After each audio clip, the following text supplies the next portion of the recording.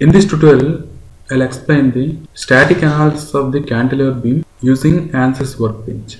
This is the ANSYS Workbench environment. This is the toolbox. For solving static analysis, separate module is there in ANSYS. For doing the model analysis, separate module is there. All the modules are available in this toolbox. Now, according to my problem, this cantilever beam problem comes under static structural analysis. That's why select static structural and drag and drop that here. Now give the problem name as a cantilever beam. Here different steps are available. To solve this problem, the first step is you have to set the engineering data. Setting engineering data means you have to select the material for this particular problem.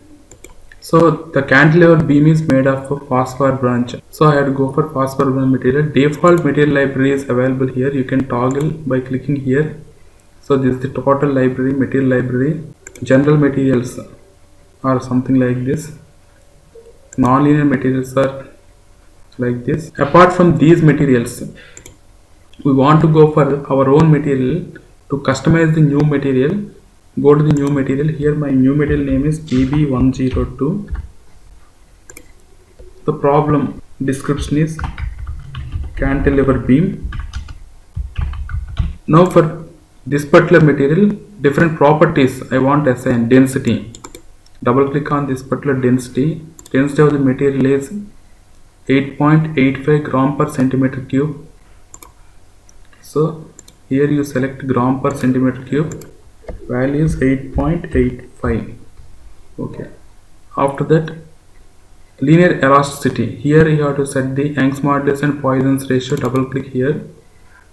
Then Young's modulus is 121,000 Newton per mm square. Young's modulus is 121 Newton per mm square. Newton per mm square means megapascal. So this is 121,000. Poisson's ratio is 0.27. Okay. Next, come to tensile strength. So strength, yield strength. I want to assign tensile yield strength is some 450 megapascal. Compressive yield strength is again same value 450. Tensile ultimate strength is some 650. Compressive ultimate strength is 650. Okay, these are the properties of this particular material. Now you can close this. After assigning the material, you will get the tick mark for engineering data.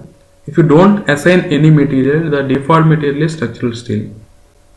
Then go for geometry step. In this step, we will create the model. So here you can go for new geometry, or you can import the geometry from other softwares like SolidWorks or CATIA or ProE in the IGS format. So extension should be IGS.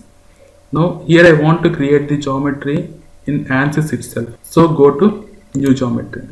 For creating the geometry, create the sketch. For drawing the sketch, you have to select the work plane. Now I will select this particular YZ work plane. So YZ you select. Then see in the normal direction like this. By clicking here, you can look at in the normal direction. Click here. Then you can clearly see the two-dimensional sketch what you are drawing. So go for sketching. Then here select the rectangle. Draw one rectangle like this. So roughly pick the corners. After that you can assign the dimensions. Now go to dimensions. Then click on general. Click here and here. This H1 value you can set here. This is in meters. Now I want to enter in millimeters because here all the dimensions are mm. Set the units as millimeter. Now enter this as 25 mm. This is 25 mm. Okay. Now the geometry is ready. Now see this from the isometric view. This is our geometry. Next, I want to turn this plane into a beam by giving the length as 1000 mm. For that, go for modeling. Now expand this particular YZ plane. Then we will get the already drawn sketch here. Select this sketch. Then go to modeling tab. Here you will get the extrude option. Click on this extrude button. Then extrusion depth, give us some 1000 here. After that, click on generate.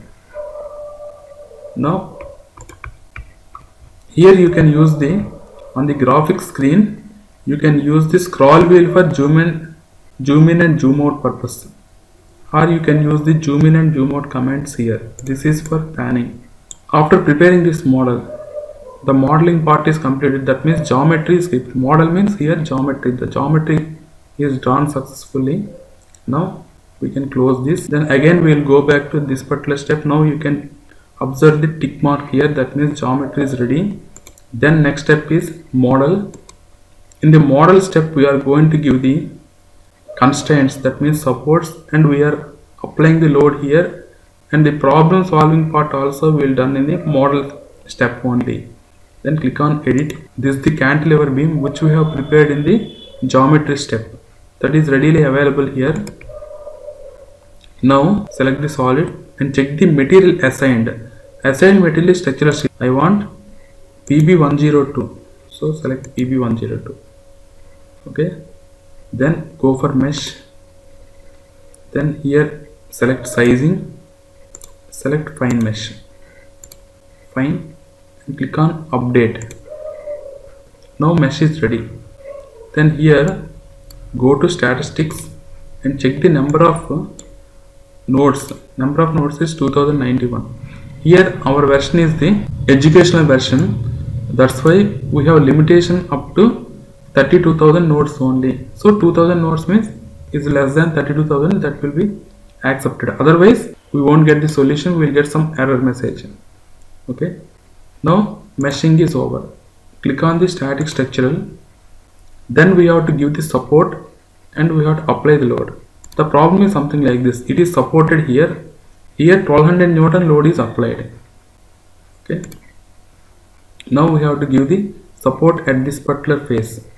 Now you click on the center button. You click the center button and you can tilt it like this. You can tilt it like this, such that we can see this face. Now go to supports, click on fixed support and click on this particular face. Here directly you can select the face because here selection mode is in the form of a face. So directly you can select the face. Face is selected, click on this apply. Now this is constraint, now this is fixed now. Now again click here to see the isometric view like this. Now here on this particular edge we want to apply the point load. Then you go for edge selection like this. Then click on loads, select force, and this particular edge you select. Here define by in the form of vector is there. Now you take components. Now you will get XYZ components you will get. Now along Y direction I want to apply 1200 newtons. So Y direction downwards I want to apply, so minus 1200 newtons. 1200, that is sufficient. Unit is default Newton only. Okay. Click on apply. Then on this particular edge 1200 Newton force is applied on the downward direction. Okay. Now fixing this is over. Applying the load here is also over.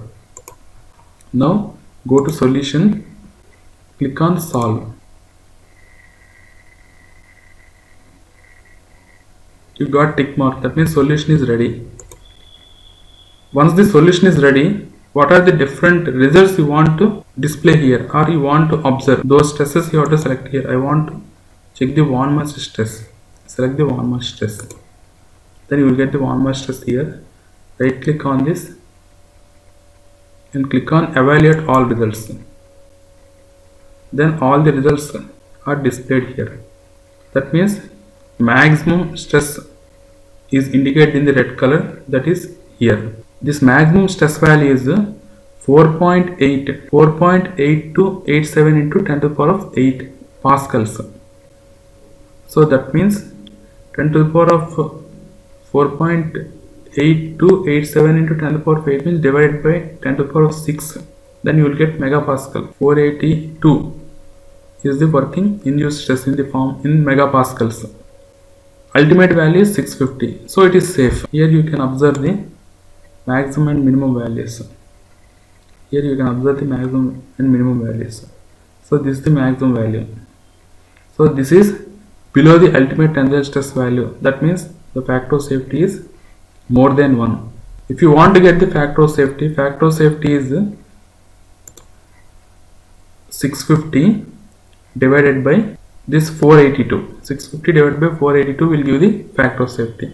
In that way you can get the factor of safety. This is the static analysis of cantilever beam using ANSYS Workbench.